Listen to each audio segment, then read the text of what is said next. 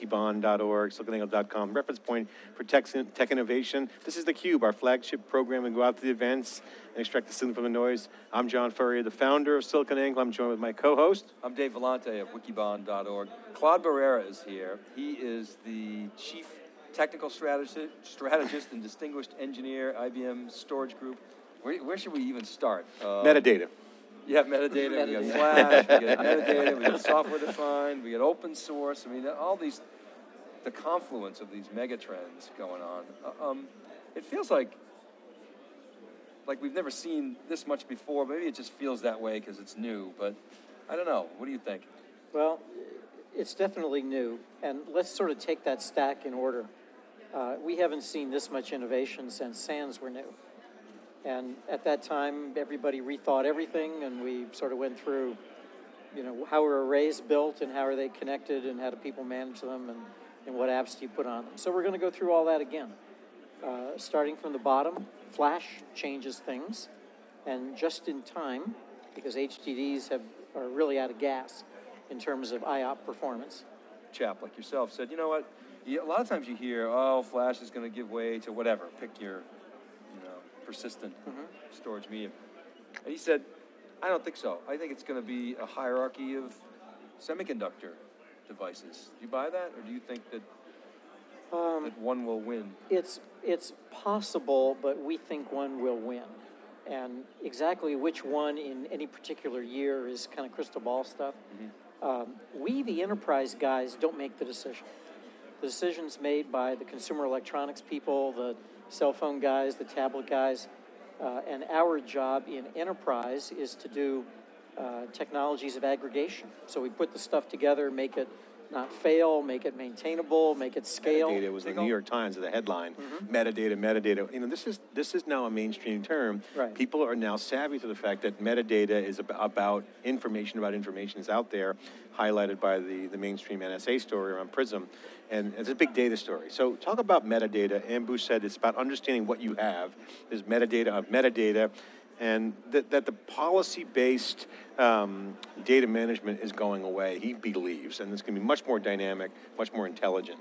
Can you comment from a technical perspective where we are in that journey of, metadata has been around in storage for a while, but more importantly, as it becomes much more agile data, as it's more data processing going on at the edge of the network, whether it's Internet of Things, mobile devices, or just consumer data, policy-based data management, slow, static.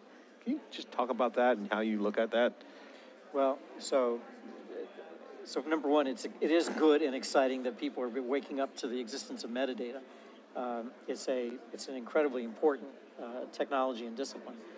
Metadata comes in lots of different sizes and shapes, and the answer to your question about how do we manage storage and what role does metadata play depends on what you're doing. So let's use a maybe less controversial example of how metadata might be used.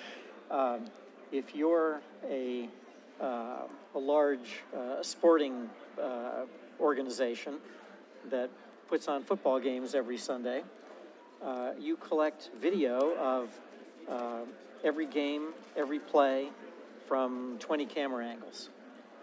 And so you've got mountains and mountains of video, but what's really useful is to have annotations that say, in 7 minutes and 20 seconds into the second quarter, so-and-so caught a pass thrown by so-and-so, and it went 25 yards, and here's the impact that it had on the game, and here's who the defender was, and how he got beat, and that kind of stuff.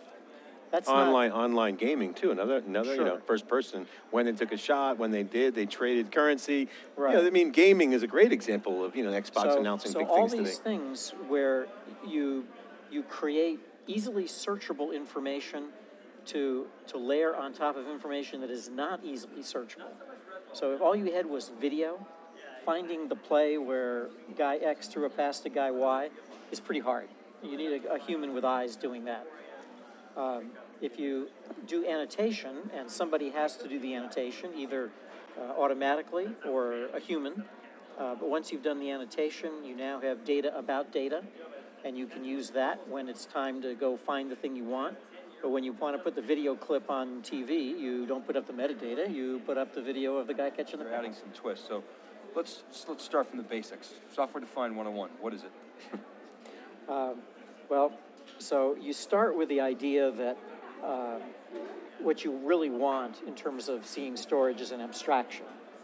So we've talked about virtualization for a long time. You can think of that as step one in Abstracting getting the to- underlying hardware. Abstracting the underlying hardware. So I see idealized behavior. I see homogeneous behavior across all my storage. I do snapshots in a single way. I can over provision. I'm not constrained by the physicality of what the storage can do. Okay, so that's progress. Now the next step might be being able to dynamically create instances of that storage asset. So not only do I have this homogeneous abstraction, but if I decide right now, oh, you know, I need a little more, or I need more bandwidth on it, I need to change the quality of service that it's providing, I can do that. So provision, capacity, and say performance Right. through an API call. That's right. Okay. Let's manage this through business policy. So rather than just being responsive to the demand, also have the notion of what really is the business asking for by rule. So yes, I want good response time, but this data can't move outside of my country, or has to be protected in some form of secure encrypted way when it moves outside of my data center.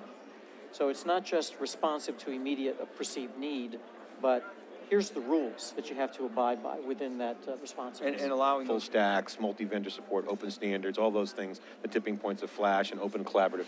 What do you look? What's the one tech you're looking at that you're watching closely that everyone should be mindful for?